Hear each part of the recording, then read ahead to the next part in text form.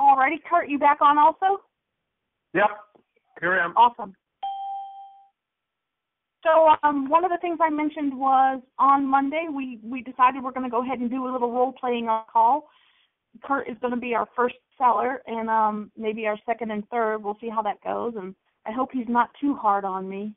But the idea is to give you an example of some of what our practical training is going to be from the classes. In a nutshell, the entire Yellow Letter campaign is to help you get going. Excitingly enough, Kurt is going to provide 253 leads for vacant houses in the zip code of your choice as a student of the class. We will talk about how to do deals. We will look at the paperwork of doing deals. One of the most fearful things for people in general is talking to strangers, and so being prepared and knowing what to do when the seller calls you is more than half the battle. And then having a creative mindset to know that there's more than one way to buy houses, and the more investors you talk to, the more you put out there, you'll see more creative ways to acquire properties instead of just the traditional that you may have learned along the way. Kurt, what words of wisdom do you have for the moment about the whole campaign, the class, before we go into some role-playing? Well, running a real estate business is 80% mindset, 20% hard work. And what we want to do is to help seed the students with, this is a full-time job, that writing yellow letters or paying for a mailing shop to do your direct mail. But initially, we're all going to be doing handwritten yellow letters, is your full-time or part-time job from here on out for the rest of your life.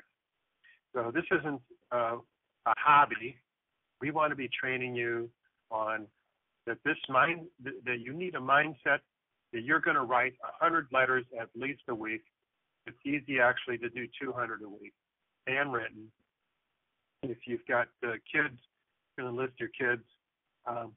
And if you do 200 a week, that's 800 a month, you'll be getting at least 100 calls over the course of a month.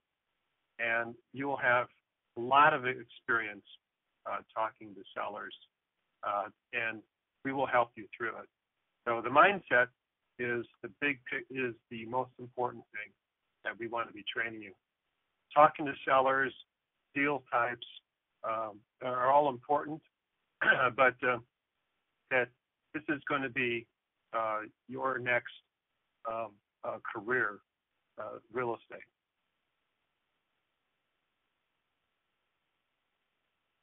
One of the things I'd like to share with you guys is that my background, every partner, every company, every business I've ever been part of since I can remember, I drive revenue. That's what I do best.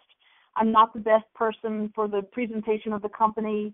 I don't put the best materials together. I'm very content rich, and my background is sales, marketing, and advertising, and so I automatically go into mode. I've been trained in it. I spent my first 5 years when I was in my early 20s getting trained by Encyclopedia Britannica, and little did I know then what the difference it was going to make in my life. And so everything I've gone to, and now it's been real estate, I feel like I've never done anything except real estate.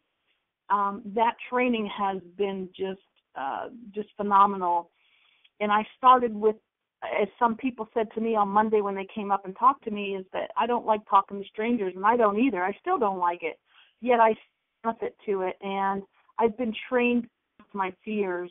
And what I'd like you guys to understand is that you may watch me, and it's funny because I see myself and I blink, and once I blink, I'm going into that script automatically that's memorized in my brain over the years. And I will show you when you're in our classes. I will show you the tools. Once we put a campaign out there, I have a spreadsheet. Whether it's electronic or on paper, I keep a binder myself because If I'm in my car, I have a clipboard with my script. I have a clipboard with my property information sheet. I have my phone so that I'm always prepared when the phone rings if the calls are coming into my own phone. So part of what I want to do tonight is explain to you that I have in front of me, I have my property information sheet because I sent out my 250 letters and I'm waiting for my phone to ring. And so, of course, it's going to ring when you least expect it. So be prepared when you least expect it to be able to take that call. And we have scripts, and we'll share our scripts with you, and we'll share our forms with you. And no matter what you go on to do, if you're going to be in real estate or if you're going to sell or buy something else, the negotiating techniques and just what you learn how to deal with the public it's invaluable. Kurt, why don't we go ahead and I wish I had a phone that I could make ring, and why don't we go ahead and you're calling me. I sent you out a yellow letter. Before we do that, can you tell the group on the phone what was the letter that I sent to you? Right. So I received a handwritten letter that says, "Hi, Kurt. I'm writing you about your home on 123 Main Street. I buy houses. Yours, Darlene. P.S. Call me at phone number." And that's a handwritten yellow letter that we're going to have everyone write. Great. So here we go. Ding-a-ling-a-ling. Ding-a-ling-a-ling. Oh. Go ahead, Darlene, answer it. Hello. Hey, I'm calling you. I got one of your postcards, and I'm interested in selling a house. Oh, great. Thank you so much. May I get your name, please? Oh, it's Kurt, Kurt Smith. Okay. Kurt, can you spell that for me? Oh, yeah, it's C-U-R-T, and it's S-M-I-T-H. Okay. And Kurt, may I have your cell phone number in case we get disconnected? Oh, sure. Yep. It's 678-365-6508. You can call me anytime. Okay. And that was 678-365-6508? Yep, that's it. Thank you so much. Kurt, you said that you're selling your house. What do you think it will appraise for? Oh, well, I just looked on Zestimates, and it said $150,000. So $150,000 on Zestimate? Okay, great. Have you listed your house with an agent? No, I just got your postcard. I have this rental that I've just been too lazy to rent. And got your postcard, and I've been sitting on it for 6 months thinking about whether I should sell. So here I am calling you. Oh, that is great. I think things happen for a reason at the time they're supposed to happen, Kurt. I'm so glad you called me. Would you sell your house for what you owe on it, Kurt? Well, I said Zestimate said 150. I'm sorry? The truth, I owe about 165 on it. I bought it in 2006. So I had a little hard time. So you bought it in 2006? Mm-hmm. Yeah. And you say you owe how much on it? About 165,000. You owe about 165. Okay. And can you tell me the address, please? Yeah, it's 123 Main Street in Lilburn, Georgia. What's that zip code? 30047. Thank you. That's great. Okay. And you said, and you got one of my postcards. That's awesome. Kurt, tell me about the house. How many bedrooms? How many bathrooms? Yeah, it's 3 bed, 2 bath, about 1,500 square feet. I bought it as a rental because everyone in 2006 was saying buy rentals, and it's okay. Carpet's a little rough. Paint has a little fingerprints on it and so on. Okay. It's okay. It's not a bad house. Now, you bought it as a rental. Do you still have tenants in the house? No, it's been vacant. I've just gotten lazy. Uh-huh. How long has it been vacant? 2 years. Wow, I'm sorry for you. I know that's a headache. That's a lot of headache when that happens. Yeah, So do you? I'm paying about $600 a month in rent. In mortgage too. Does that include your taxes and your insurance, or just the principal and interest? No, it's the total thing. Total 600. How many years do you have left on the loan? Well, 25. Thereabouts. Oh, yeah. Okay, I gotcha. And Kurt, does the house have a basement? No, it's just a slab house in one of those slab neighborhoods. It's an okay rental. Okay. Yeah. Are you on the title to the house? Yes, just me. Oh, yeah. Okay. And are you in a is the house in a subdivision? Yeah, it's in a subdivision where they're all built at the same time. Slab, half rentals. It's okay. It's an okay place for either an owner or a rental. Yep. How much are you asking for the house, Kurt? Well, I've got this problem. The estimate says 150, yet my balance due on the mortgage is 165. Well, you would know better than I how much rehab it needs. But I guess the good thing is the mortgage is only $600 a month. What year was the house built? About 2004, 2003 or so. What, to your knowledge, has there been anything done to the house in the last 11 years? Not upgrade wise. I think we might have painted a bedroom, but so it's it needs some certainly maintenance. Right. Gotcha. Okay.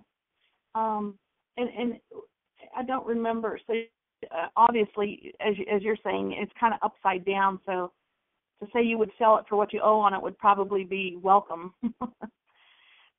Yeah. Yeah. Right. That'd be true. If I could get more than what it's worth for it, I would be happy. Yeah. Yeah. What do you think? I know that you owe more than it's worth at the moment. What's the least you would pay if we could pay cash?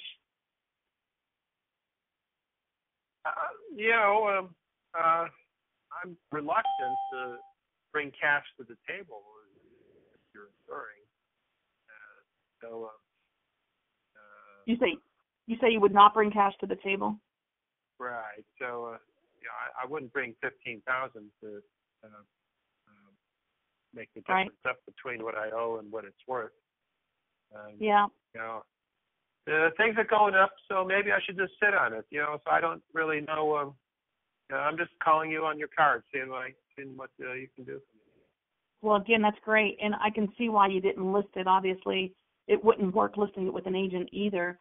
But you called on the card because it is a headache or an albatross you'd like to get away from. I can see. When you had it rented, what was the rental amount that someone was paying for it? Well, at the time, I was getting $750, but things have really gone up. If I I did something about it, I could probably get $1,000 for it easy. But I have to paint and this and that, and I'm getting old, and I don't know why. I'm just lazy about it. But easily $1,000, easily. Okay. And are you looking to sell it as quick as possible? If that was possible, I would definitely get rid of it tomorrow if it was possible. Mhm. Yeah.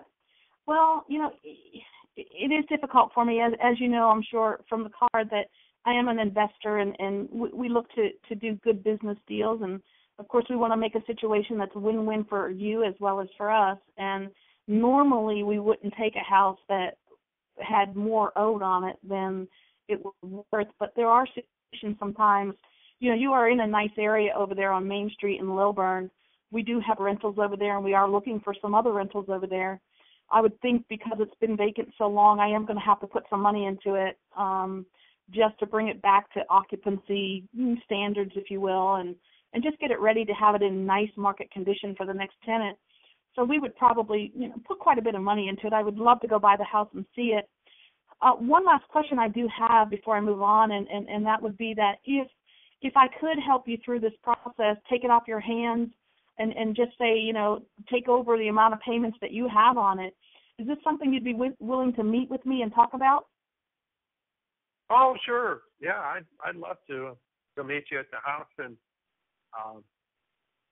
meet you personally and hear what you might be able to do for me face to face. Yeah. That sounds great. Kurt, can I have directions? I'm from the Buckhead area, so I'd actually be coming up 85 North. What was that again? I'm coming up 85 North. Well, you'd get off on Jimmy Carter, go down a ways and turn left on Singleton and up into Milton. Lilburn and Main Street is just a couple miles up Lilburn. Great. Singleton. So are you, I know it's 7:30 already, I could meet over there tonight around 8:30 or tomorrow sometime. Which would be better for you? My favorite TV show's on. I'm definitely not up for tonight, but tomorrow. So what time did you say tomorrow? Well, I actually have a morning at 10 a.m. I could be there, or I could be there somewhere between 3 and 7 in the evening. Well, let's do it early. Just take your 10 o'clock slot. Sure. I think that helps us miss the traffic, too. One other question, Kurt. Is there anyone else in your life that helps you make these types of decisions? Well, I have my wife and her sister. They'd have to be part of it. Well, that's I'm great. only one on the title, but they would have to. They'd have to agree. Okay. Well, fantastic. When we get together, Kurt, the way this works, after we hang up, I'm going to go ahead and get on my computer and just do a little bit more research. And if the numbers look good and I think I can make them work, I would, when we get together, we'll talk a little bit more about the whole process. Even though you're about $15,000 or more over market price, I think I have an idea that we could work with. If I like what I see and I'm ready to buy it, can you bring them with you? Would you guys be prepared to do the paperwork tomorrow morning if you like the terms? Well, my wife is busy. She has a day job. We'd have to take your proposal and then maybe have a call in the evening and go over it while. So I can meet you, but my wife and her sister would have to be in the evening. I understand. I will do everything I can to help you, Kurt. But I am looking at lots and lots of houses. I only have a limited amount of money to be able to buy, and so I try to cut back on my travel time in Atlanta. I mean, I would be more than happy to set it up at a time that works best for her. Of course, the contract, once we get together and put the paperwork together, if it is something that you like and you want to get out from underneath of this, I would love to be the one helping you. If I can help, I will. If I can't, I would let you know that also. But the only thing I do ask is that, that we try to make this, at least get together, go out to the property together, put some paperwork in place. You can take it to your attorney after we're going our own ways. If that works out for us, is that fair enough? It's very fair. Yeah. I couldn't ask for more. All right. So fantastic. We've got a time that's better for your wife. Can we do it tomorrow evening? Yeah. She gets home at 6, so a call at 7:30 would be fine. All right. Let's shoot for 7:30. You've got my phone number, and I've got yours. Typically what I do, Kurt, is I'll get there probably 10, 15 minutes early, and if you're not there, if I don't hear from you, I'll try to reach you. I stay for about 15 minutes past the appointment if I don't hear from you, and then I have to go because I don't know if you're coming or not. And if I'm early or late, I'll give you a holler so that you don't have to wait around as well. Another thing I didn't ask you for, may I get an email address? Oh, sure. Yep, it's chsmith@speakeasy.net. Fantastic. Thank you so much for your time. I look forward to meeting you then. I'll see you tomorrow at 10. Have a good evening. Thank you. Bye now. Oh, this was so real, I almost hung up the phone. Yeah. Well, you had Darlene. You're fantastic. Your scripts. I could read how you had structured yourself over the years. That was excellent. And my little pain in the buttness with underwater houses is actually common, and can't get there from here with sellers is also common. So, Darlene, you did an excellent job with a tough situation. Thank you. And it's funny because even though you're upside down, I am so excited because, as you said, this would be potentially a $300 to $400 a month possible cash flow. And this seller knows he's upside down, and this seller has had a property vacant for 2 years. So whether he wants to play hardball or not, my biggest hurdle is overcoming the fact that I'm going to show you a non-traditional way to help me to acquire your house. And that's probably the biggest hurdle. I can hear from our conversation that you're a very educated seller. You're not somebody that doesn't know things out there. And so the more educated people are, the harder it is sometimes to do something non-traditional. And that's, of course, my first goal is going to be to try to do a subject to deal. And again, in our classes, that's what I love about our classes, is that wherever the conversation goes, that helps us decide what options do we have. And so, as I said, when we hang up, I'm going to go to the computer, and I ask myself the same question 10 times. What other way could I buy this house? What other way could I do this without getting a new loan? Because I'm not going to get a loan for a $165,000 house that's worth, according to Zestimate, $150,000, which a lot of us know that it's probably worth even less than that, less than the Zestimate. So if I couldn't get it subject to, Kurt, what are some of the other options you would use to pick up a house like this? Lease option is a poor one because it's so far underwater. What I would do with this one was buy it subject to, with the agreement that the seller doesn't care if the investor keeps it on his existing mortgage for 5 years or longer. Older sellers who are moving on, maybe into a nursing home, they just don't care whether the mortgage on the property never gets cashed out, because they just don't care. They're moving into a nursing home or they're moving in with relatives. So that's a viable possibility. If it's closer to break even, then a lease option, and the seller is trustworthy. Sometimes sellers are in divorce, they're having cash flow problems, and you just can't trust them.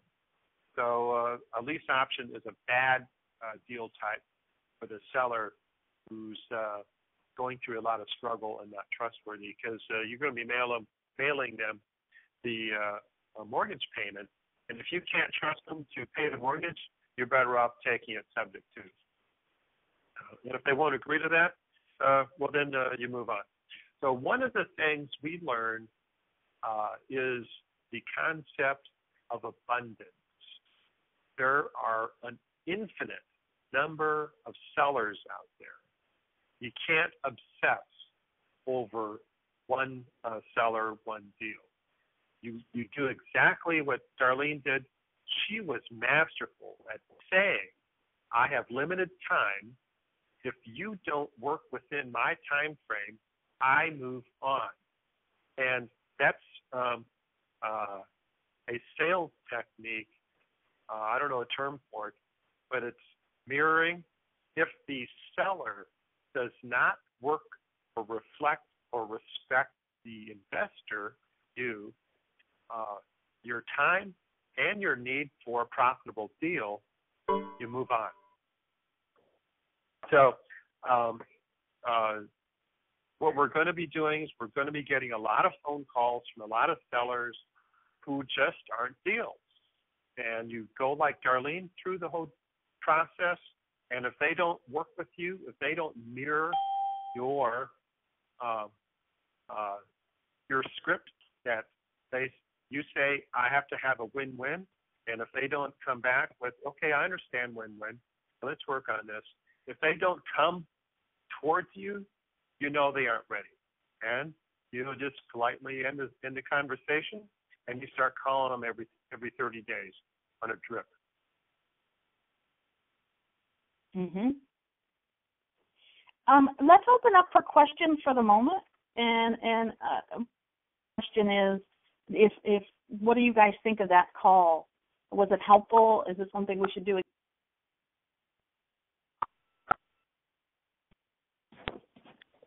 And I'm sorry, I should have announced. So if you've got noise in the background, if you're in a vehicle, mute your call unless you're going to speak. But announce your name and then go ahead and make a comment or question.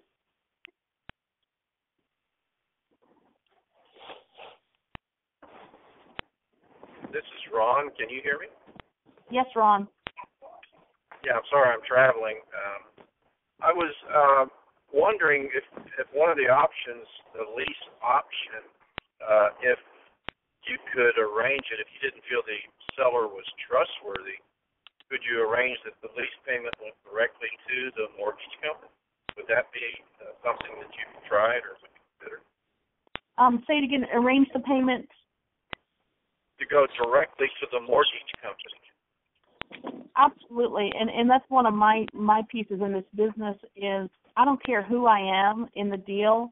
I want to have some kind of control over the money because no matter who the other party is, there's always a chance that they can make the deal go sour, whether they declare a bankruptcy or they don't make a mortgage payment or, whatever it might happen. So it's always good to have on your team. I like worst case scenario is have an attorney as a middle person. And, if I take a savvy person and I say, look, I'd like to go ahead and make the payment directly, here's how. Offer the solution to the other party. The solution is, look, if we can have access to, and I, by the way, let me jump into a different direction first. One of the things you will learn, you're going to learn a lot when we're together. And one of the most important negotiating techniques you have to learn is how to gain trust from the other person. So the first thing you have to do is gain trust and have an agreement.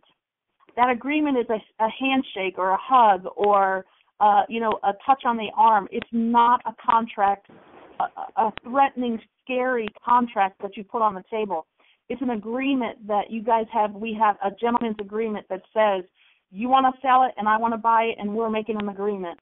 After you get to that point, then somewhere, I call it multiple part negotiations. So the main thing is we agreed on buying and selling that house. The minor agreements are what come later. And you have to time those very well because, again, you don't want somebody to feel like you're just a snake charmer. And in doing that, one of the things that I say, people like to be like other people. And I tell them that I have Steve Harlan is one of the closing attorneys that I love to work with here in Atlanta. His office is very close to your house. And he does a lot of these kind of transactions for me. And what he does is he takes care of the payments. What I'd like to do is have us, and that would work for both of us. We would have, I'll make the payment through him and you'll do the same. That's one option we have, Mr. Seller. The other option is this is what I do with some of my other clients. They say, Darlene, I trust you 100%. You just go ahead and make the payment directly to the lender. And I tell them, here's what we can do. I will have access to your online account, as you will too, your online lender's account. You can see everything that's going on, and I can see everything that's going on. I will make the payment directly online, and that's how I do all of my mortgage payments, my lease payments, and such. Is that okay for you? So that's part of the process, is learning how to do that well enough after you've gotten that trust and that agreement. Great, thank you. I'll mute my phone so I don't disturb the rest of the group, and I'll listen.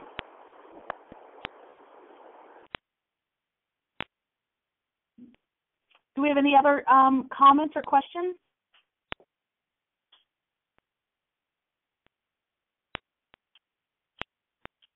Awesome.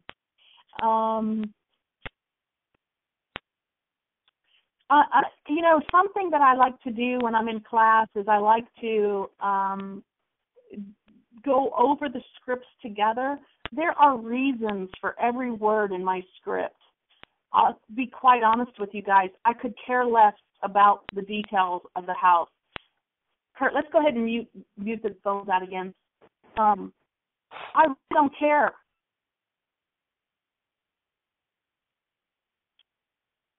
All I'm doing is trying to gain trust. I'm trying to get that person to open up. Every question I ask them about the house is to find out if this person is open, if this person is willing to talk. If they give me one-word answers, I have a long way to go. And so that means he's threatened or she's threatened by me, and I have to get past that. And so if you get nothing else out of our time together and you get these scripts and you understand how to talk to people, I don't know if you guys, anybody that knows me close enough, this is not the speed in which I normally talk. But when I'm in a pitch situation and I'm trying to win friends and influence people in a sales environment like buying a house, I'm going to slow it down so much that I sound stupid. And I say that if you listen to me, I trip over myself. I don't sound polished. I'm just another person. I'm non-threatening, and I purposely don't want to be threatening when I'm talking to that person. And it's interesting because I surround my important questions with fluff, with it's called petting the dog. So, for example, I may ask them, tell me about your house. How many beds? How many baths? And how much is your mortgage payment? Most people, if I just come out and ask them that, they're not going to want to tell me that. But if I surround it with other non-threatening questions, now they have to work to get out of telling me that. Some people won't tell me. So that's it's very, very systematic in how I vary things in the conversation. One of the things in conversations is control. It's a technique you have to learn. Sometimes, and I used to do this when I speak, sometimes when you get nervous, you're just going to keep going on and on and on and tell. And inside you know you want to stop, but you don't know how to stop. So you have to, as a real estate investor, to get very successful at this business, you have to take a sheet of paper and write down 100 questions. And when you find yourself in that situation that all you're doing is talking, pull a question out and ask a question. How do I find sellers? How do I do a lease option? How do I, whatever the case may be. And that's kind of what I do on this call when I'm feeling like, okay, where do I go from here? Let's ask somebody a question. So your turn, Kurt. Right. Talk 10%, listen 90%. That's a good one, Darlene, about having a list of questions. So the questions I'd be asking, you start with, can you walk through the house describing each room? And then I would ask, well, in the hall bathroom, what will you do to improve it? What does it need? Does it need a toilet? Does it need to be painted? And so then you ask, did you raise your family in this house? well, what was it like when your oldest daughter was graduating high school? And you get these stories, and you reflect on, oh, that must have been really an important moment in your life in this house. Is it going to be hard for you to leave this house? And so you start asking these you care questions that actually are simple to ask. They're very short to ask and long to answer. You want to have long answers, and then you go, oh yeah, I can relate to that. Oh, what's the master bedroom like? So you just always kick it back into their court. And then some of the scripting questions, the script will involve, when they ask you pointed questions, sellers will ask you very tough questions. And so part of it will be turning their question into you asking a question back, which is a difficult technique, because often you just lock up and go, oh my God, click. You want to hang up. So part of taking the pressure off is breaking the call up into 2, 3, 4, 5 calls. So what I find is it's easiest to ask about, well, what is your mortgage payment, and what is the balance due on your mortgage in the second or third call, and certainly not in the first call. Certainly not in your early learning of talking to sellers. An expert might be very good at confidence gaining and gauge a seller's willingness to share details quickly and ask early on. But for your students, we want to give you a first call, second call, third call topic list, so as not to rush things. And also, the more times you call consecutive nights or every 2 nights, you will beg off on the first call saying, well, let me consult with my team. You always have a team who you refer to give a bigger presence than just yourself. That allows you to beg off and to call back with more information and to continue on the script.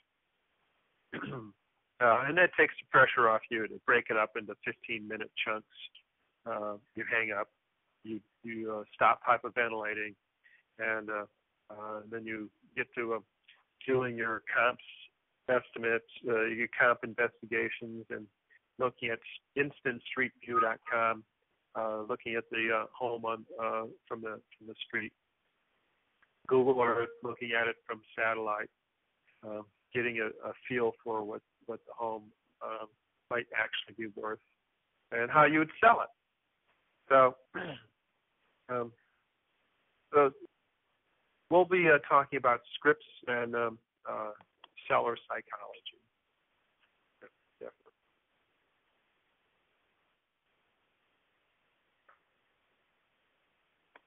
Back to you, Jolene.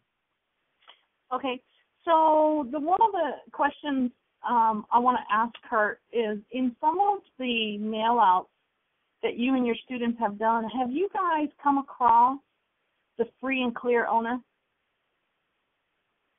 The person that owned the house without a mortgage?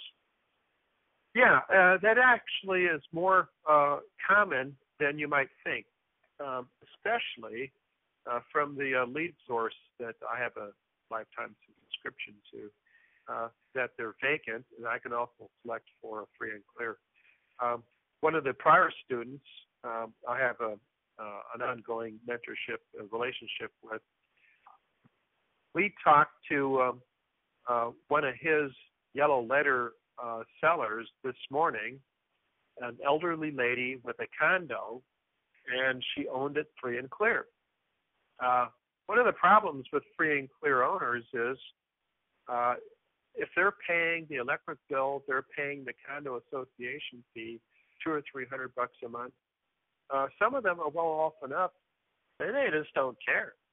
and a free and clear seller has you would like that deal because that means you don't have this balance due on the mortgage as the hard limit. But sometimes they aren't that easy of a sell because they are very financially secure. So we actually come across a lot of free and clear sellers. And then the question, let's say that it was the same scenario. It's a vacant property. The estimate's $150. Now he doesn't have a balance. So we ask that person, what do you owe on the house? And they say, nothing. I own it free and clear. And I think instead of going down the path we went down, and sometimes that's a little unnerving to some investors because they're unsure of how to take it from there, then one of the questions that I like to ask them is how much are you asking for the house? And then in that case, if you were to take that same scenario and you were a free and clear owner, Kurt, let's pick it up from there. You know, you said the estimate's $150. Kurt, how much are you asking for the house? Well, you know, I don't have any reasons to pick one price or another, so I'm just going to go with estimate. If I call a real estate agent, you know, that's what I'll tell her. So I went 150. Have you talked to any real estate agents at all? No, I haven't. Your okay. postcard just gave me the idea to sell, actually. Yeah, and like you said, it's been vacant for 2 years. Time to let it go, right? Yeah, I guess. I thought I was going to be ambitious enough to rent it. I don't know. I like playing golf and this and that. And, yep. I'll just let it go. Well, kind of lucky for me then. What I try to do, Kurt, is try, you know, from one investor to another. Obviously, having it as a rental property, you're an investor there. And you know, your time with that, maybe the beginning, figure out something that would work for both of us.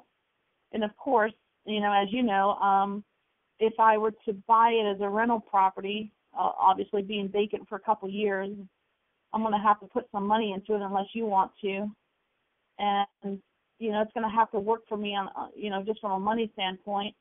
If it's worth $150 as an investor, you know, it's going to need some work because it's been vacant. I mean, I haven't seen it yet. And based on what you said earlier, it doesn't sound like there's been a new roof or been a new furnace or air conditioner or water heater or, you know, maybe not even new flooring, new carpets, new appliances. So I have a feeling I'm going to have to put a little bit into it.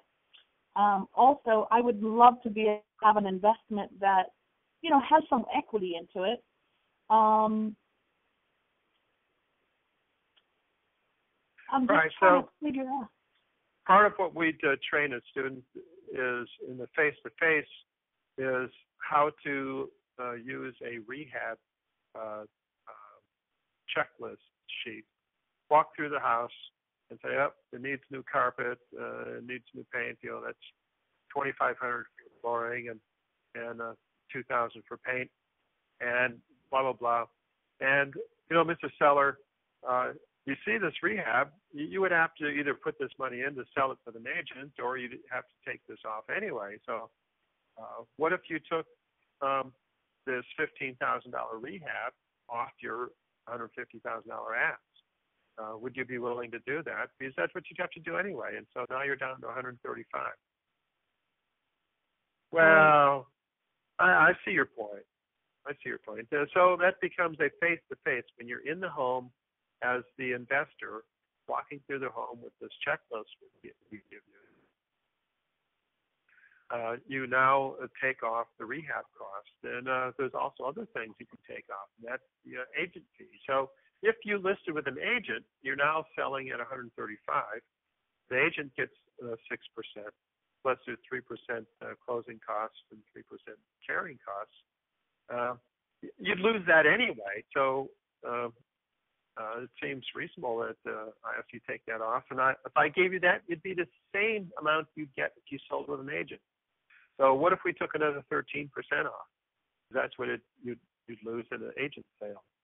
and you show that math, and you punch it up on the calculator, and better yet, you give the calculator to the seller, and they punch it up. Darn, now it's down to 123, and so now you're negotiating off 123, not 102. Gotcha. So that's where it starts then. Then what if I asked, Kurt, what would be the least you would take? You still there? Yep. What's the least you would take if I paid cash and closed on the day of your choice? Oh my God, I haven't really thought of it.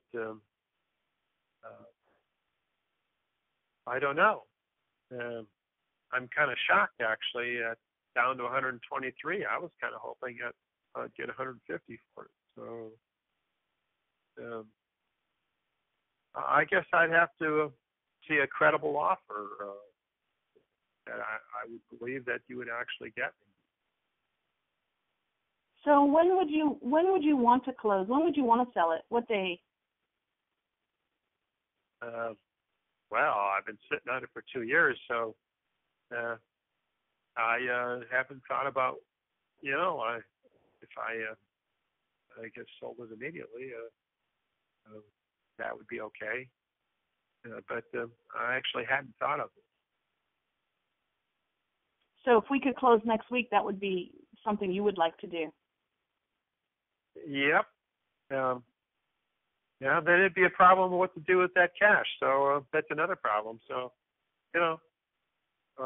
this is all kind of a surprise. I just called you on your postcard, and I'm still trying to deal with maybe only getting $123,000 for it. Okay. So what I would like to do is I would like to try to make it work on terms that are desirable for you. So if we could close next week, I'd be more than happy to try to make that happen. And if you were to do to get the number that you're looking for, would you be willing to work with terms? For example, get a little bit now and get a big part later? Well, you'd have to explain it to me. I'm not that sophisticated, so it makes me a little nervous. Yeah, you'd have to explain how that would be a benefit for me and what that would all mean. Okay, absolutely. I'll tell you what. Why don't we go ahead and meet at the house? Is that something we can do? Yep, sure. It's not too far from me. Okay. And then we'll go through the same 9 yards like we did earlier. And then at that time, face-to-face. So now at this point, you have somebody who owns a house free and clear. I would rather finish that part of the negotiation face-to-face unless I've just got so many phone calls coming in and I want to negotiate hard. There are times that I negotiate hard, but in terms of training right now, I wouldn't go down that route for you guys. So in doing a slow-moving, gain trust, multiple part negotiation, I want to get face to face. I want to take my clipboard. I want to be an engineer accountant type. For those of you on the phone, you know what that means. I'm going to sit there and I'm going to methodically take down the entire process, and I'm going to talk out loud, and I'm going to draw out all those repairs. And of course, I'm going to, if he doesn't know the numbers, if I say, wow, I wonder how much this roof would cost. Have you had it priced at all? Do you know what it would cost out here? And then I'm going to take some sheets out and go, oh, look, it's this much on this size house. So I'm really looking at about $7,500 to put a new roof on this house. And he says, no, I think it's more like $5,000. Okay, well, let's call it $5,000.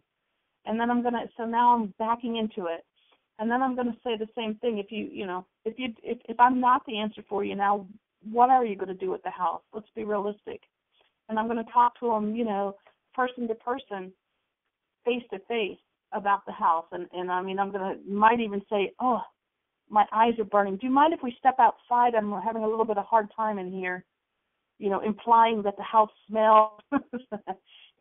In a situation where he is an investor and the house has been vacant for 2 years, we both smell it. We both walk in there. We both know it.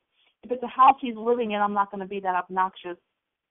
But it's all of that. I'm going to build the amount of money. By the time I'm done, it's going to cost me 3 times the rehab cost when I tell him how much my rehab is going to cost.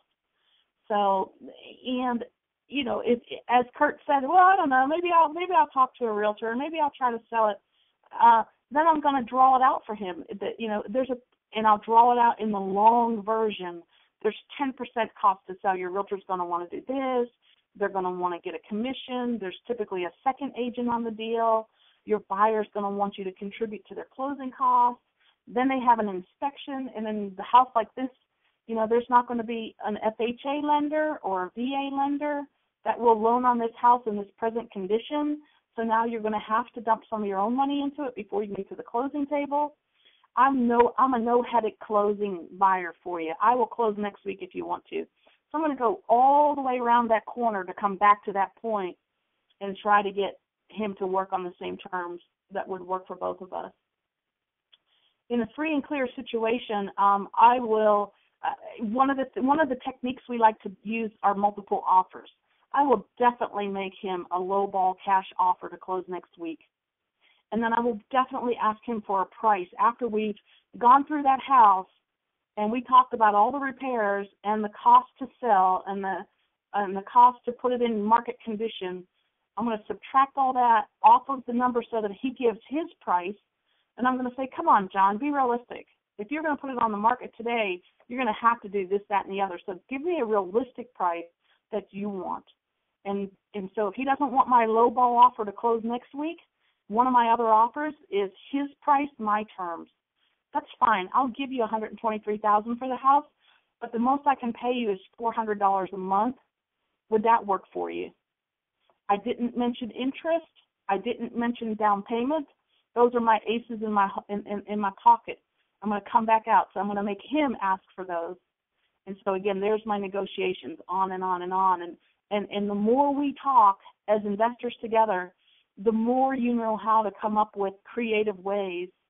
And it just comes out sometimes. I don't even know what I'm going to say. But I do know my bottom line. I know that I need to make either $300 or more a month in rentals, or I know I need to make at least 10 to 20% in return if I'm buying a flip. So that's kind of what's in the back of my mind when I do this. Mm-hmm. Yep. Yeah. The elderly seller is some are open to annuitizing their equity, and they are very familiar with the term annuitizing something they own, turning into a stream of income and saving them capital gain taxes. It still is a hard sell because the seller is risk adverse and hassle adverse. They'd rather just be done with it, even if they're going to pay triple the capital gains taxes, then they don't have a real purpose for all that cash today. They're still worried about just the hassle and the thing going sour. So you've got to really present a good, solid, credible deal that they trust you. Otherwise, they're just going to say, nah, I just want a cash deal. And it's going to be impossible to move them off that. Just like the lady this morning. She had been carrying this condo with at least $500, $600. She owned it 3 1/4, but there was still about $600 a month carrying costs, and she didn't care. She was going to hold it till she died. She didn't. There was nothing we could convince her that the seller financing was her best interest. So it's a drip situation. You just keep on dripping. Call every month. Call every 2 months. See what her status is, and 80% of your deals are going to come from drip, not the first or second or third calls. It's going to be 6 months down the road, 9 months down the road, after their life situations change, they will become motivated sellers. When they first call you, 80% of the first calls are curiosity tire kickers. It's not a waste of your time. got to put them in your spreadsheet or on some tracking system. And here's where this becomes a business. You've got to be trained. You've got to be disciplined to make those strip calls. And that actually is more difficult. When you'd rather be watching TV or rather be putting the kids in bed, between 7 and 8:30 is the prime time for trip calls. And that's going to be tough for you to not watch TV and put your time into real estate. I'm just telling you the truth. Yep. It takes discipline for sure. I want to go ahead and just say, for those of you that are joining us for the class, the first kickoff call is next Tuesday at 7 o'clock. That's August 18th at 7 p.m. And then I have on the day after my Wednesday class. I teach the Wednesday class, third Wednesday of the month at the headquarters. And we'll probably spend time at the Wednesday class dealing with marketing and saturating your market and just some techniques on marketing. So the first call for this class is the 18th. My class at GaREIA is the 19th. And then the following week for the Yellow Letter campaign, we meet face-to-face at the headquarters. And that's on Tuesday, August 25th at 7 p.m. And then we'll just build from there. I'm excited. I look forward to seeing you guys. It'll be a very, very close, practical application type of training for you. And I just want to thank you very much. I think we're at the end of our call here. I don't know if we open up at this time, Kurt. Let's give a short open up. But, yeah, we've really run over. We've completely explained what the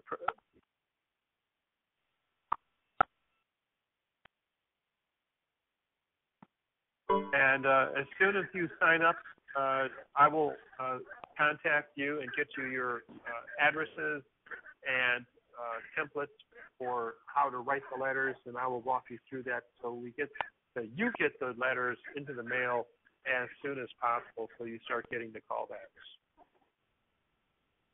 Sounds good. Any questions? This is Ron again. Do you use or recommend the use of a answering service to screen the calls, having them follow a script? I know that I believe at one of the REIA meetings there was a local company that offered phone answering service to real estate investors, and they would follow your prescribed script and then immediately email you or text you the contact information, and you could pick it up from there, kind of as a way to have somebody always answer the phone. The premise being that if someone doesn't answer the phone, they probably won't leave a message, and they probably won't call back. What's your thoughts on that? I use a voicemail system myself, and I run 100% of the calls through voicemail. But I do that for a reason.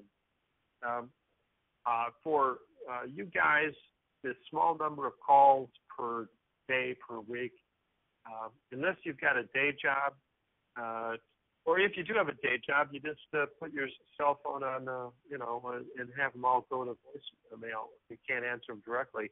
I think you should get a Google Voice phone number so that your real phone number is masked, and what you put on your letters is the Google Voice phone number.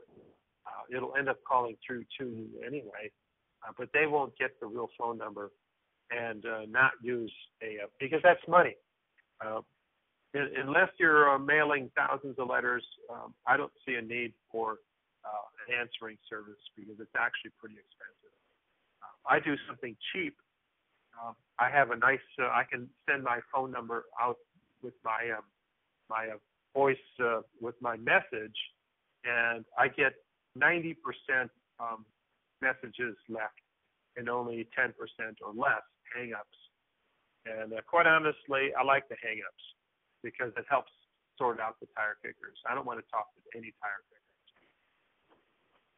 So the opposite end of that spectrum, like Kurt said, if you're really just getting started into this part of the business and all you're going to do is take the 250 leads and you're going to put it out there.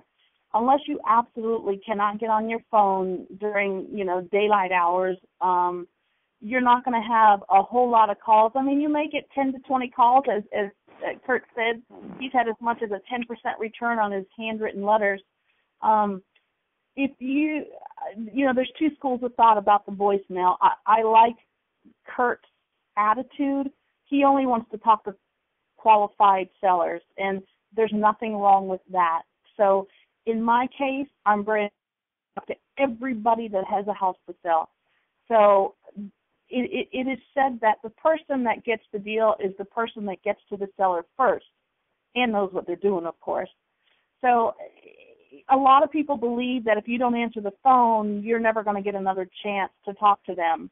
One of the services, Ron, when I do some niche marketing, such as pre-foreclosures, I do use a service like Pat Live.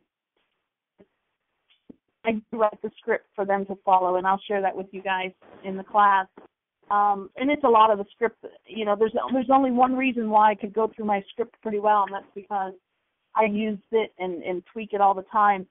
But I am a firm believer that a human answering the phone is going to give you the best chance of grabbing that lead. And those are qualified and unqualified leads. So, yes, but if you're just getting started, you have to count the cost. That human needs to be you, the investor, not Pat Live. And again, that's the nice thing about us is we can have a difference of opinion and both be right. Pat Live, when I set that up, they do my initial first few questions. If they answer the question, are you willing to sell the house for what you owe on it? Pat Live is instructed to get me on the phone.